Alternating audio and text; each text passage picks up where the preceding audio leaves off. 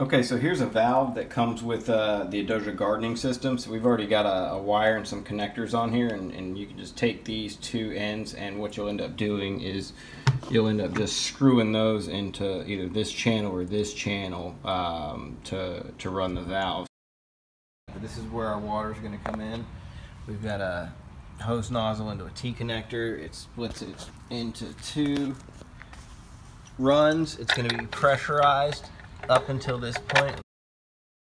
So now I've got two leads from the solenoids, and I'll show you how those plug in just a sec. Okay guys, so usually our most of our products ship with easy snap connectors, but with the solenoid kits and products, you can buy this separately, but this baseboard ships with it. It's got screw terminal connectors. So the solenoid channels are going to run on the motor switch channel 1 or motor switch channel 2.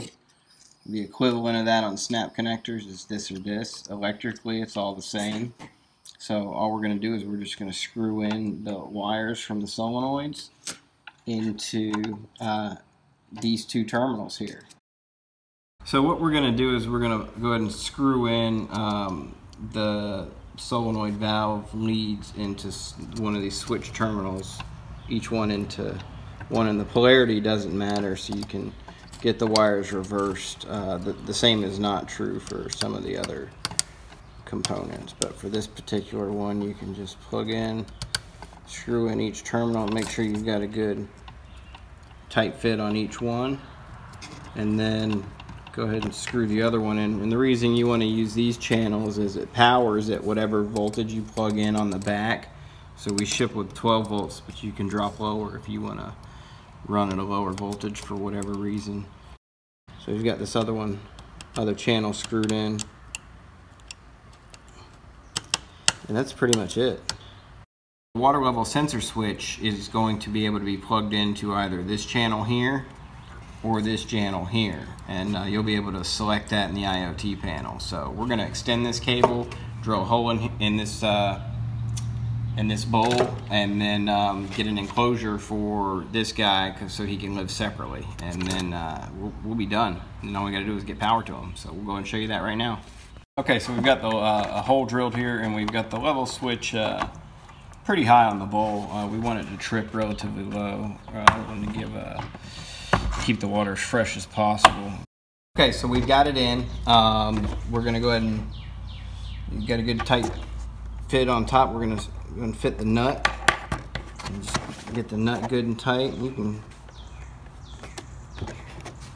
tighten that by hand for the most part. You should be able to get away with that. I'm probably going to give it a little tighten with a wrench, but it's good. You don't want to get this rubber gasket too tight. As you can see, it's already got some good pressure on it there. That should be pretty good. Alright, so we're going to end up drilling a hole up top here, bring the hose in up top here, and then bring it down along the bottom. That should keep the water pretty fresh. So what we need to do is we need to extend this cable the length of where we are. And the way we're going to do that is we've got some utility wire. It's the same wire we use for the solenoids, that gray wire. And we're going to join that with the water valve, or with the water level sensor switch wires with these butt connectors. So you just kind of put these over one end, and you'll do one at a time, and then you'll take the wire, the utility wire end, once we get it cut, put it on this end, and you'll use these crimpers, and then just get a good crimp, crush, and get the wires together. So we'll show you that assembly here in a minute. Okay, so I'm going to plug one wire into the butt connector and one of the ends of the extension that we're going to plug into our baseboard or IO board there. And polarity doesn't matter with a water level sensor switch, so you don't have to worry about that. You can use either wire, connect to either wire, then just give it a good crimp. Make sure you've got a good tight connection, and do the same with the other wire. Make sure you've got a good connection on each end, and you're going to want to waterproof this a little more, maybe wrap some electrical tape around it. You can also put it in a dielectric grease if you want to be real good about it and bury it. but we're just going to wrap it with electrical tape and bury it. So if you take a look at the bowl, we've already pre-drilled some holes, and we've got some twist ties. We're going to use this to secure our poly tube. It's going to come in over here over our level switch. We don't want it to interfere with our level switch, so we're going to run it along the sides and then down into our bowl. And what we're going to do is we're actually going to set up a second bowl and run on a T so the dogs can have good water and good redundancy there when one bowl goes empty. So we'll probably end up set up a whole nother second system for absolute redundancy, but we won't show that in this video. We've run some poly tubing along the inside of the bowl. It'll spray down on the bottom. Here's the water level sensor switch. Notice how we've got the tubing away from that. We're gonna back this up to keep the dogs away from that, to avoid them from triggering it inadvertently. Now we're gonna plug in a lead to our T connector poly tubing that's going to go to our other bowl, and once that's on there firm, go ahead and get that screwed up good. Okay, we've got two bowls where we want them. We've got them set up to the T connector. Now we're going to run our main line right here. So we'll just go ahead and get that set up.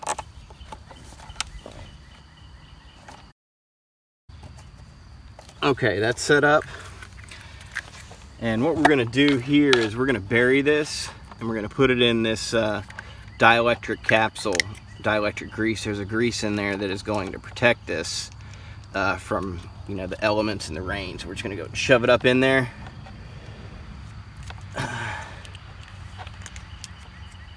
And we're going to dig a hole here and bury that. We won't show that though, but you just only have to bury, you know, maybe 6 inches or so. All right, let's go ahead and run the line and get our wire hooked up to our board. Okay, so we've got our line run. What we're going to do is just go ahead and get the other end into our valve. Okay, so we've got our two outdoor enclosures mounted to a just a little wood truss that we kind of threw up. These are going to house. This is going to house our unit. Here we've got the valves on the left ready to go, wires just coming out the bottom. We're going to go ahead and install the board and electronics into this one. I'm going to go ahead and stick the enclosure and we're going to go ahead and power it up through up here, just up top. So we've got a little slit for our extension cable. And that's how we're going to power it, and then we'll pull up any wires that we need right through here. So what we can do is we can go ahead and guide in our solenoid wires.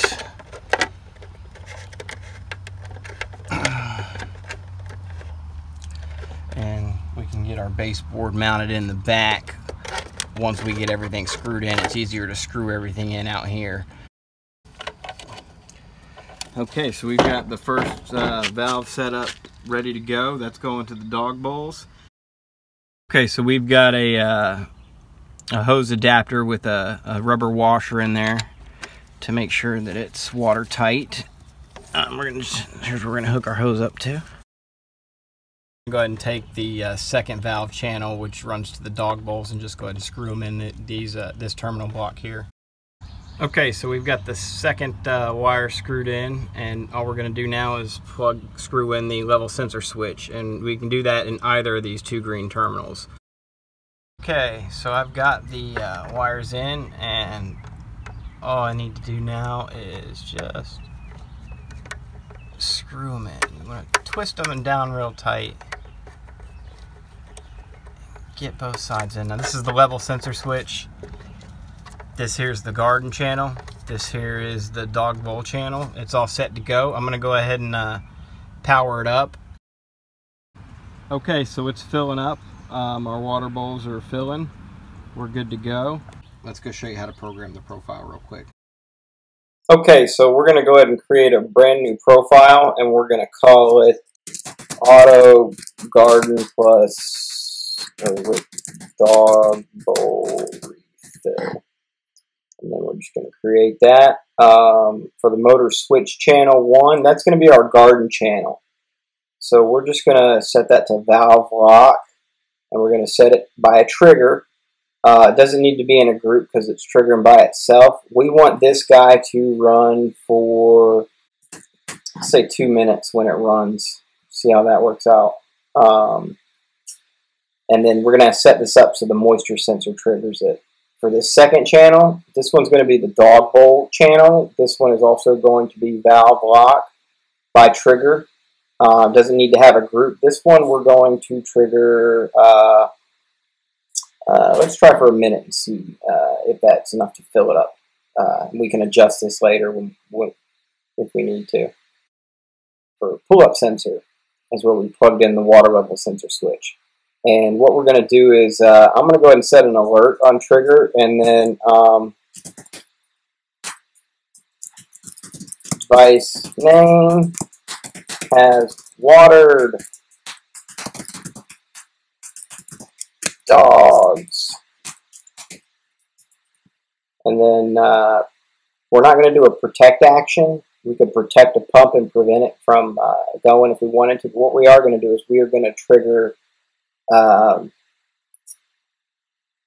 this second pin right here, this pin 5. So that's going to be our dog bowl trigger. We're going to set that up to trigger here, and then make sure you click deploy. So that's deployed. It's got a check mark next to it. So the water level sensor switch, to recap, you can set an alert message. It's going to send an alert when it runs low, just so I know, just to make sure it's working right the first few times. So I might turn that off. But I can always check every once in a while and see how often it's been watered in the dashboard. So that's deployed, and then we're not using a second water level sensor switch or anything, so we can leave that alone. For the analog sensor, we're going to use the soil moisture sensor. We are going to trigger that first group of valves, and then we want to trigger it, I'd say, around moisture level 6, water to 7, and then maybe max cycles to hit target 3 times. So it'll try that water cycle 3 times to get everything nice and moist. Now, you got to calibrate this moisture sensor, which I've already gone ahead and done, but the way you do that is you go back to the actual device, which this is Samuel.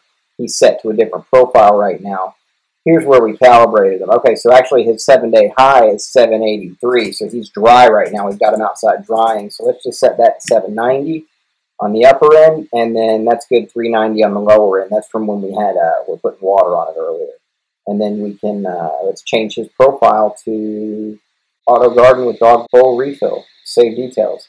So now he's got his right profile. So he should water the garden as it's needed, as well as turn that dog bowl sensor, or start filling that dog bowl up. So good to go. Let's go check it out. Okay, I'm going to test it and dump them out.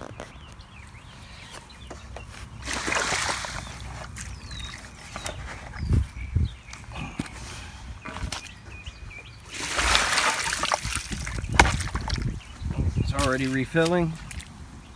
That worked on an interrupt. There you go, guys. A self-watering dog bowl refill. Hardware is good to go.